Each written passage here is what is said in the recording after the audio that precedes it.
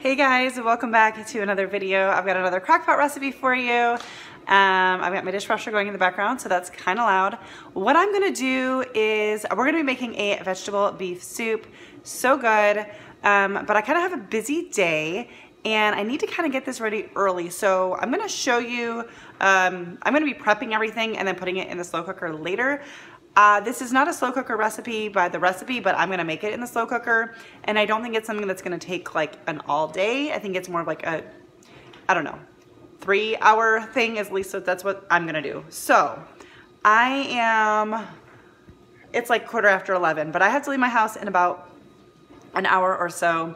And that's just too early for me to get it in the crock pot because we probably won't be eating dinner till like 9 tonight because we have something going on this evening as well. So this is kind of a long explanation, but what I'm gonna do is I'm gonna be home briefly tonight around like 6 o'clock for just a few minutes. And so I figure if everything is prepped and all I have to do is dump it into the slow cooker, I can put it on high for about 3 hours and it should be fine. So we're gonna do all of the prepping and chopping now. There's actually not a ton of it, especially if you use frozen veggies, which I'm not. It would be even less time, but we're gonna get started. That's enough. All right, so if you want to do this recipe on the stovetop, you can. It's actually a pretty quick one as well, but I just need a dinner that is like already done when we come home tonight because we'll be eating so late. I just want to come home and it already be hot and everything. So I'm going to do it in the slow cooker. The only prep work that you have to do really is browning the ground beef. Everything else can just get tossed in, but I'm going to be using, well, and cutting up an onion, but you can even buy frozen chopped onion. So if you want, you could do that route and really have very little prep work, but it's still not going to be much. So I'm going to let this brown up and we're going to get going on our veggies. All right, so both of my larger cutting boards are in the dishwasher. I actually need to replace them because, well, I just do. The corners are, the rubber corners that keep them from skidding around have fallen off. And that creates kind of like some sharp edges. Anyways, I'm gonna chop up 1 onion and I'm gonna just explain real quick before I keep going because otherwise this is gonna be noisy. I'm gonna chop up 1 onion and I'm gonna do like 2 or 3 stalks of celery, even though that is not in the recipe, but I just feel like celery adds good flavor to soup. So we're gonna do that. And I'm just gonna put all of my chopped up stuff in this bowl. I'm hoping it's fine to mix like the onions with some of the other stuff I'm gonna do, but I don't know. I think it will be. I guess we will find out. Also, of course, I will have the original recipe linked below. Like I said, the original recipe is not a crock pot recipe, but you could follow it. It'll still give you the measurements and everything. Oh, I'm sorry, my eyes are burning currently because of this onion and I can't hardly see anything.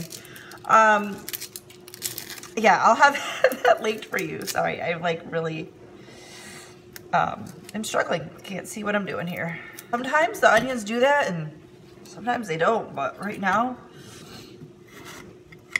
I'm cutting, relying on my fingers for feel because I can't see very much. And there's no point in taking a break because it doesn't really get better. Although once your eyes fill up with tears, it's like the tears are a barrier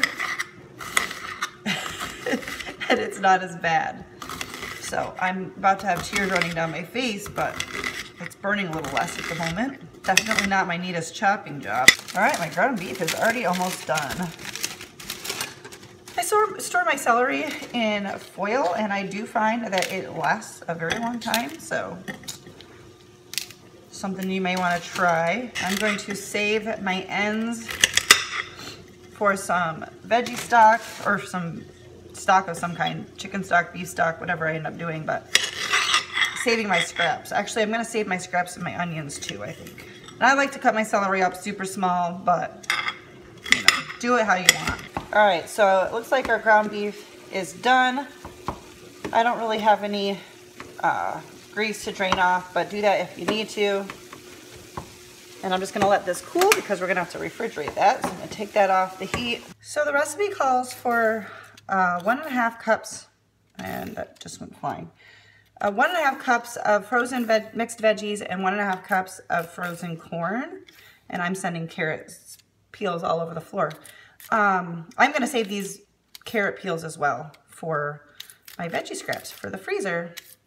But I'm going to do 3 carrots, and then I'm gonna do a can of corn. I don't have frozen corn. This is like peeling off like tons of little pieces like this, which is why it's flying everywhere. And I'm thinking I'm gonna probably put in some frozen green beans when the time comes. You want about 3 cups of veggies. So however you wanna do that, I would say just do whatever you want. Frozen, fresh, canned. I would be cautious using canned. Like corn is good because corn doesn't really, I don't know, get mushy. But I don't know how well like canned green beans would do. Or I think you can get canned carrots. I don't know how well that would do. So I'm gonna chop these up and pick up the veggie scraps that just went all over the floor. So here are my veggie scraps, and I'll just pop that in the freezer and keep adding to it until I get around to making some homemade broth of some kind. So here is my onions, my carrots, and my celery. I'm gonna also add in, again, if you're just doing this at the time of putting it in the slow cooker, you're just gonna do this all in the slow cooker, but I'm gonna prep it ahead of time. Also, if you have a slow cooker that you can like switch it to, like set a timer on it and it switches to keep warm, then you wouldn't have the same problem I'm having right now. Anyways, we're gonna add in a teaspoon of basil. I'm doing all this now just to make it as easy as possible for me later. And a teaspoon of garlic powder. That might be more than a teaspoon, but that's okay. All right, it's time to get everything in the crock pot. Spraying that down with some cooking spray. Got the veggies, got the ground beef, got our can of tomato sauce. I'm not pulling out the recipe exactly now just because I don't have a lot of time, but I think I'm gonna fill this can up like about halfway for the broth. I said it was 1 1/4 cup. I don't know, I'm not gonna measure it, but I wanna get some more of that tomato sauce goodness, so we're just gonna do that. I think that'll probably be good. I don't know, maybe that wasn't enough. A little more. I'll have the recipe linked. We got 1 can of corn that I just drained mostly because I see a little bit of juice, but for the most part. And we're gonna add some green beans. Yeah, we're just gonna do the whole bag. Take that stem out there. This is a 10-ounce bag. A tablespoon or so of the coconut aminos, or you would use a soy sauce if you'd like. And a tablespoon of molasses. Give this a stir. Doesn't look like enough broth at the moment, but I know that there's gonna be some more juice from like the frozen veggies and stuff. So if I have to, I can always add some when we get home. But I am going to go ahead and, sorry, I always forget, like that noise is like so loud sometimes on the recording. I'm gonna put this on high for about 3 hours. All right, so it's been a little over 3 hours, and I'm just going to check. I mean, it's boiling or simmering. I guess I should check a carrot. Is probably the last thing to get tender. Feels tender to me, and as you can see, there's plenty of liquid, but you could add in more if you want. But we're gonna go serve this up. I'm gonna add just a little bit of Parmesan on mine because that sounds good. And there's dinner for tonight.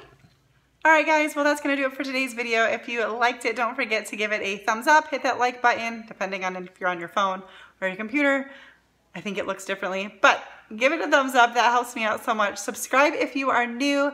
Oh yes, the dinner was delicious. Definitely recommend the recipe, whether you do it on the stovetop or in the slow cooker, because I've, like I said, done it on the stovetop previously, and it was delicious, and you can put whatever things you like in it, but it's really, really good. That's it for today's video.